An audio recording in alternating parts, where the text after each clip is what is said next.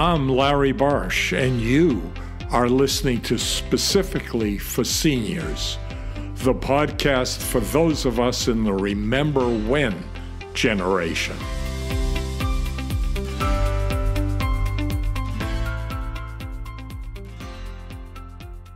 Today's podcast is available wherever you listen to podcasts and in video and audio on Spotify and on the Specifically for Seniors YouTube channel. We are honored to have as our guest on Specifically for Seniors, Dr. Yasmin Hurd. Dr. Hurd is the Ward Coleman Chair of Translational Neuroscience and the Director of the Addiction Institute at Mount Sinai Hospital. Her research investigates the neurobiology underlying addiction disorders and related psychiatric illnesses. Dr. Hurd's research has put the spotlight on her pioneering work on the effect of cannabis on the developing brain. Her research was featured as the cover story of the Time magazine issue in May of 2015 entitled The Great Pot Experiment, and in a CNN documentary with Dr. Sanjay Gupta. Welcome to Specifically for Seniors, Dr. Hurd. Thank you so much for having me. I'm going to put on a brief video from your TED Talk. Over the past 20 years, more than 800,000 people have died in the United States due to drug overdose. Yes, more than all the lives lost in all the wars this country has fought in. The majority of these cases are due to opioid drugs. Sadly, while we're having this very conversation, at least one person will die from a drug overdose. And a child will be born experiencing severe withdrawals due to in utero opioid exposure. Only recently have some pharmaceutical companies been held legally responsible for the opioid crisis. And compared to their multi-billion-dollar revenues, the economic penalties they're paying seems minuscule. So let me ask a question. Why does addiction and the stigma of addiction make it okay to undervalue human lives? Ironically, I'm often asked the opposite question. Why should we care about addicts? Sometimes I'm even shouted at by people who think that anyone who suffers from a substance use disorder brought it on themselves. They must be weak, they lack any moral compass, and therefore don't deserve any help. But if you know anything about opioid addiction, you know that this population does not fit that stereotype. Not that any addiction ever really does. These are mothers, fathers, and grandmothers. They're teachers, business leaders, cheerleaders, athletes, nurses, and bus drivers.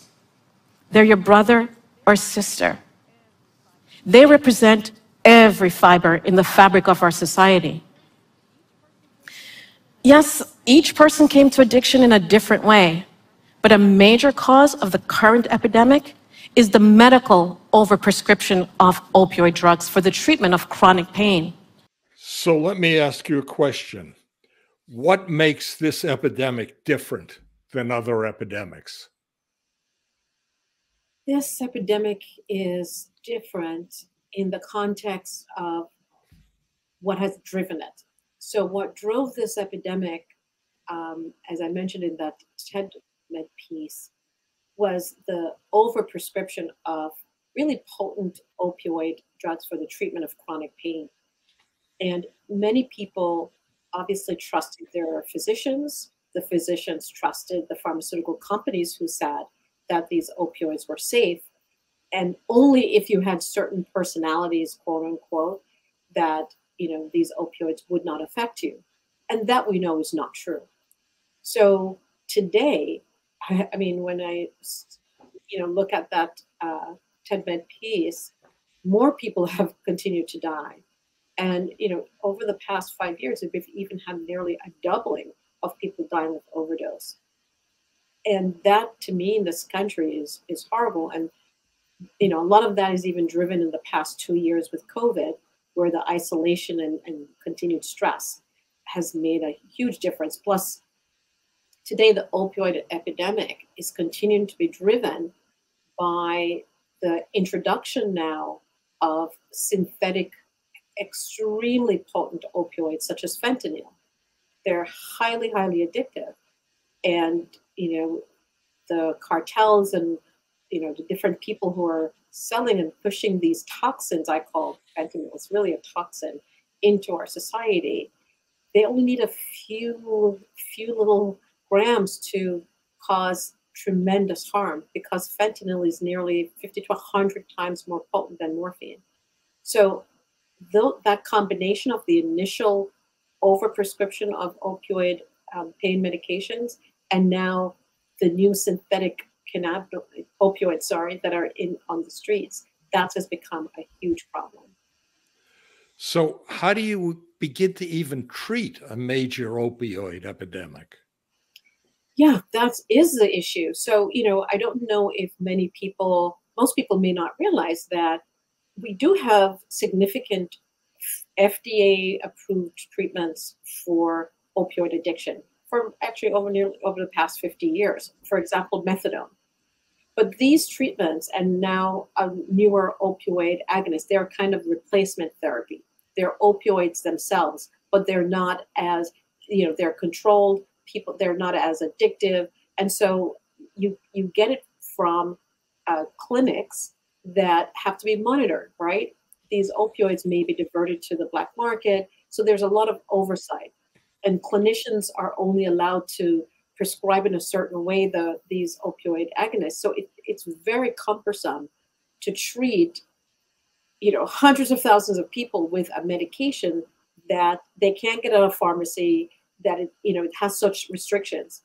COVID has loosened up some of the restrictions, but that becomes a problem. So how do you treat an opioid epidemic? And for me, the question is, what have we learned scientifically about developing non-addictive treatments that could potentially treat opioid addiction? And that's when part of my research started to look at cannabidiol, CBD, which is a component of the cannabis plant.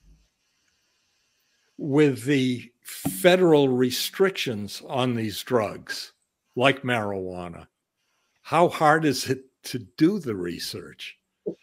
Well, in the beginning, it's a very long story. We don't have that much time. But, in the beginning, when I started looking at this, I was actually not looking at cannabis as a medication. I was looking at it in terms of the developmental effects of cannabis on the brain long term. But when we did our animal models, we were always using THC. And THC is that component of cannabis that gives the reward, the high. And so I wanted to look at least another cannabinoid that was in the plant. And CBD, cannabidiol, used to be much higher in concentrations in the plant. And I said to my team, let's at least look at that. And I was surprised to see a different effect to THC. Namely, when we normally would give THC, it would increase heroin self-administration, heroin reward. When we gave CBD, it actually decreased heroin-seeking behavior in our animal models.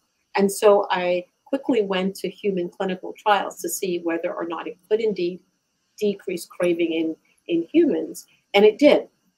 And in our small pilots, we then, continued those studies. But it was so tough to get CBD for our clinical studies, because it was considered cannabis, even though CBD is not addictive. It doesn't produce euphoria or high. And I remember my clinical coordinator, we had to have like a security guard follow her from the pharmacy to our clinical lab to give it to our study participants for a drug that is not addictive, has no abuse potential. And because it was under the federal laws, it took a long time for me to get my research started. And when we did, it was just a little ridiculous.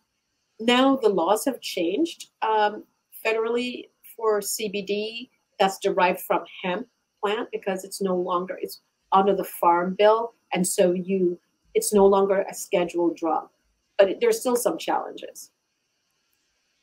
So let's switch direction a little bit and talk about cannabis as a whole. That was the basis of your original research. About 70% of states have legalized medical marijuana. About 15 states have legalized recreational marijuana. So is it safe? You know, that's an important question. And it's funny, many people don't ask me the question in the same way that you have just done. That's very direct, and that's a question that we all have. When we are saying that something can be used by the majority of people in the country, that it's medicinal and that recreationally they can use it, our question should be, is it safe? And I can say that that's a complex answer because it depends on a number of factors.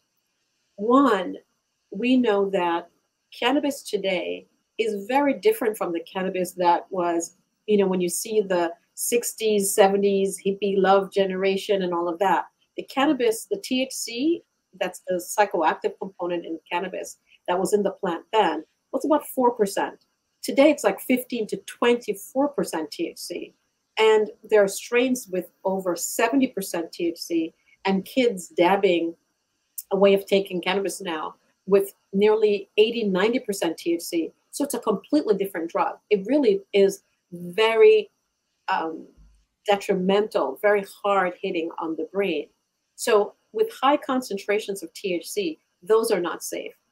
Another thing that comes back to safety is that these strains have, as they've increased the THC concentrations, they've decreased CBD. And CBD cannabidiol, we see had protective effects. And so that's another thing. But a third thing about safety comes back to who's taking it. So a lot of research have gone in and seen that the developing brain is extremely sensitive to cannabis. So we see that it increases, it changes the brain to increase the risk for psychiatric disorders later in life. And that is a huge problem. So that to me is an important aspect about safety when we're talking about, who can use these very potent drugs. But cannabis is now a very, very potent drug. It's not some mild thing, as I said, that people used to consume. And it's very different. In a household with kids and parents who smoke weed, does secondhand smoke have a deleterious effect like it does with cigarette smoke? So, a number of studies are currently going on to look at that. But the CDC, had shown more children today are indeed being exposed to secondhand cannabis, similar to what you just mentioned as to secondhand cigarettes, more so than ever before. And it comes back to that, obviously, since it's now legal, many more parents are using it at home.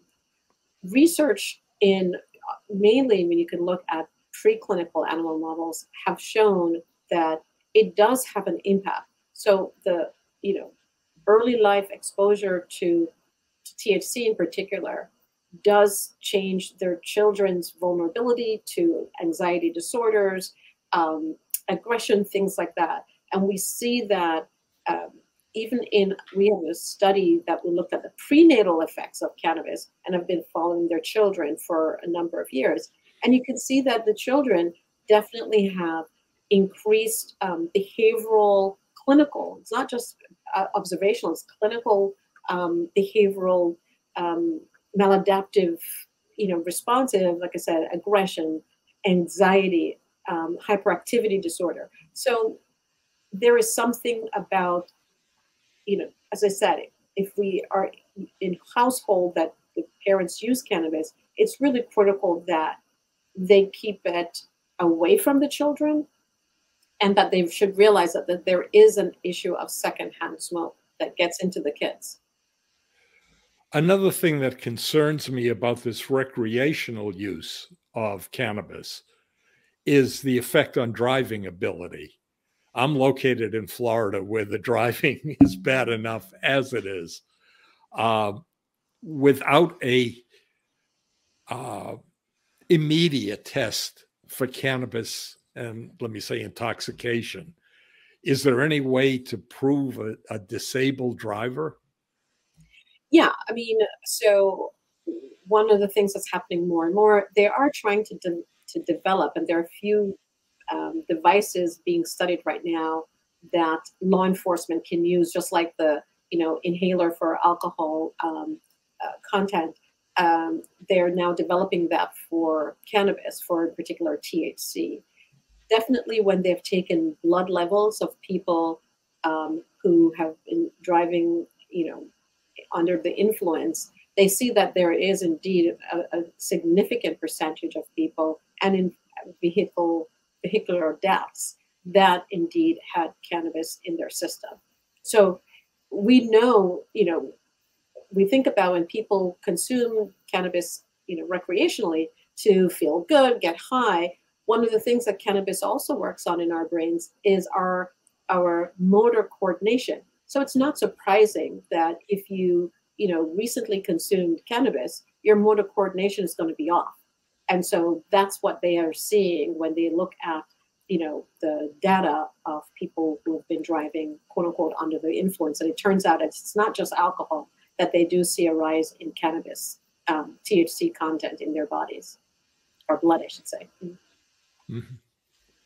Let me switch over to basically the audience of this podcast, which is mostly senior citizens. The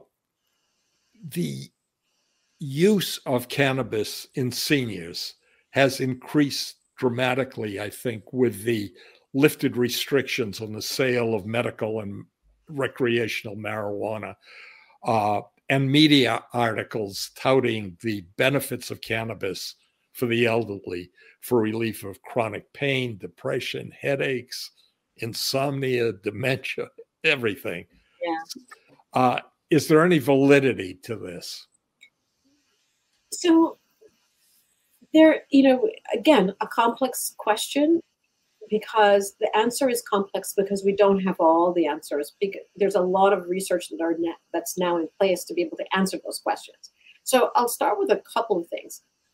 As what we saw in the developing brain and cannabis exposure, impacting on anxiety, promoting cognitive decline, and so on.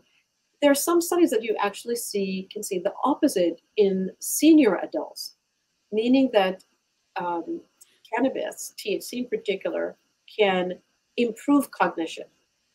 But this is where perhaps then, those studies gets blown up and get into the media that cannabis is now the cure-all for everything.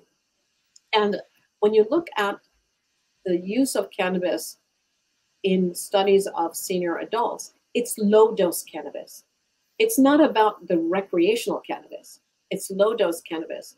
And we're still trying to understand why at both ends of our developmental life, that we see the opposite effects, that bad cannabis when early and potentially having some positive impact on cognition later in life. We know that our natural and endogenous cannabinoid system, we call it the endocannabinoid system, that like many other systems, it decreases as we get older. And the endocannabinoid system is really critical. I mean, aging is a natural physiological process, and we all want healthy aging, but that comes with some gradual continuous decline for a number of things, including cognition.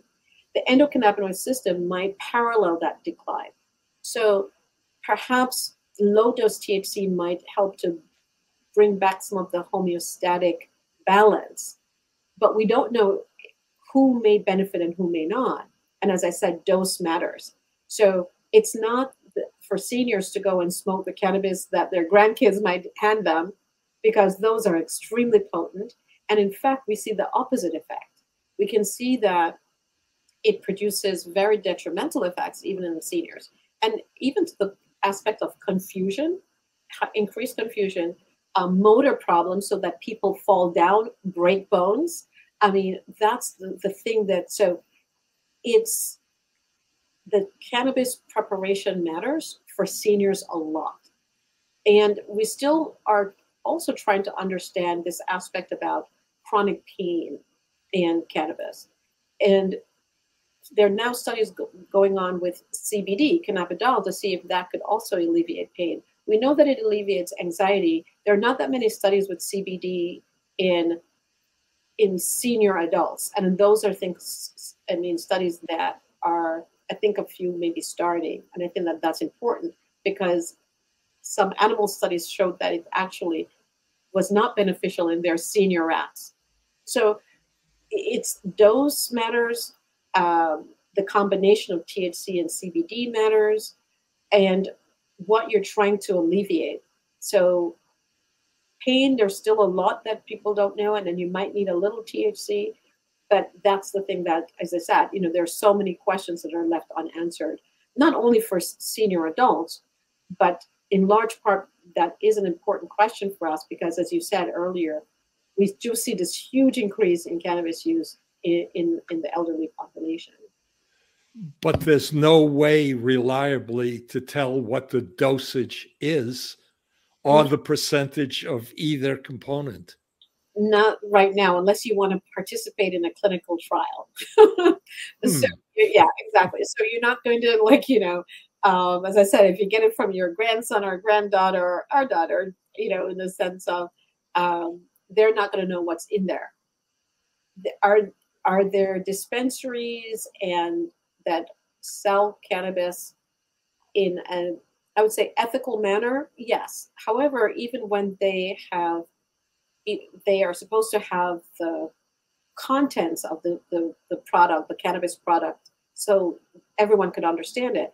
But they've gone in and tested a number of those products, and the content is even incorrect. Mm-hmm. So I think, it's really critical to whatever decisions, people take about using cannabis or using CBD, they need to make sure they talk with their doctors as well. And as we get older, many of us will start taking, different medications, right? And these cannabis does and can interact with a number of medications. So that's a thing I think as well. People think that cannabis is benign and it does, it's not like other drugs like heroin or cocaine, but it is a bioactive substance that, interacts with a lot of your most organs, I will tell you, contain cannabinoid receptors. So when you're ingesting cannabis, it's not just your brain, it's a lot of the other organs that's impacted. And those other organs, whether it is your heart for cardiac issues, we know that cannabis, and especially chronic cannabis use, can cause myocardial infarctions. So many organs are impacted by our endogenous cannabinoid system. So it's important that you speak with your doctor. Cannabis interreacts with a lot of drugs that seniors commonly take. Like, can you give us some examples? So, as hypertensive drugs, pain medications, sedatives, anti-anxiety medications, antidepressants. So, it's a broad scope. And that's why, as I said, it's really critical to speak with your doctor because the medications that you're on, cannabis and even CBD, which even though CBD doesn't make you high and it doesn't have those negative effects like THC, it too is a pharmacological agent and can interact with a number of those things, as I said. So that's why it's really important to speak with your doctor to know which medications that you're taking, how they may interact. Good advice. Even CBD, I want to stress that. Even interacts. Even CBD, cannabidiol. And I love CBD. When I started studying CBD, the world really did not know about CBD. And today now everybody knows about it. It's in your water, it's in your coffee. And people think, therefore, that it is safe. And yes, it's not going to make you high, but it can interact with the medications that you have. It can interact with, antidepressants. It can interact with, analgesics that you're given. It's really critical. There's no drug on this planet that is so completely benign that it doesn't interact with something else. And so even CBD. So from a scientific standpoint, what is your opinion on this rush to legalize marijuana? You know, it's been a journey also for me. So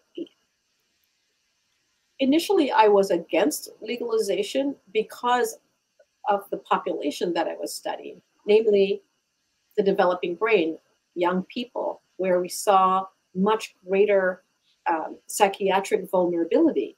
And so even though we say we legalize something for adults and teens and kids won't get access to it, we know that's not true. We have a lot of kids who, obviously use a lot of drugs. But the one aspect of the legalization of cannabis has been to destroy a lot of communities. So this war on drugs, you arrest everybody. You can't arrest yourself out of addiction. And we have seen that. Our criminal justice system now is overloaded by so many people because of drugs, yet still it has exacerbated the problem. So to me, I would rather them use that money for actually developing treatments that really work for these individuals to get their lives back, improve their communities, money used for research, healthcare. I think that to me is a much more positive way than destroying communities and individuals. Also, ironically, when it was illegal, it was tough for us scientists, us researchers, to actually study it. So many people will say, "Oh, but cannabis has been around for thousands of years. They've done all this research, and so we know everything." And that's not true. The legalization, the fact that it was so challenging to work with because of its legal status meant that most scientists did not study it. So it's just now that we're starting to look at it. And it's a very complex plant. So when people think that cannabis is cannabis, it's not. So you have over 140 cannabinoids in that plant, plus over 400 other chemicals. And they're now making all these new strains of cannabis. Which one is the best one to use for which disorder? We don't know. And so unless we have an easier way of doing research, that to me is a problem. But overall, I think, the criminalization and destruction of communities is not the way. So I don't think that, I'm not for open legalization. I think that when they legalize cannabis, they should have even consulted with scientists and physicians, which they didn't. So for example, dose matters. And if they had legalized perhaps, the original plant, which was about 4% THC, that to me, I wouldn't have had a problem with initially. But there's no restriction. And now you have plants that are really a completely different drug. It's so potent. And why do we need, more destructive things for the brain and the body? I don't understand that. I think that we need more, we can develop cannabis in as medicine in a much more holistic and strategic manner to help people with research. And that's not what they did. So that's a pet peeve of mine. The government has a way of doing that sometimes. Yeah. And they go down a very negative path when it could actually have been positive development for everybody. Thank you for coming on. You cleared up an awful lot of information for us. This was extremely thought-provoking, and I appreciate you sparing the time to come on. Thanks for having me. Thanks again. Thank you. Bye-bye. If you found this podcast interesting, fun, or helpful, we'd appreciate it if you tell your friends and family, and click on the follow or subscribe button wherever you listen to podcasts. Until next time, I'm Larry Barsh, and you've been listening to Specifically for Seniors.